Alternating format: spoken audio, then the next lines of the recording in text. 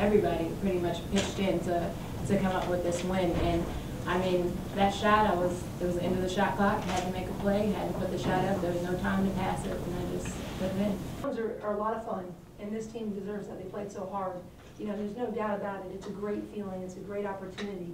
I just love the direction we're moving. I mean, that's how I am as a coach. There's a long list of great teams we're going to play, and so it's not like you can get overly excited about any of them.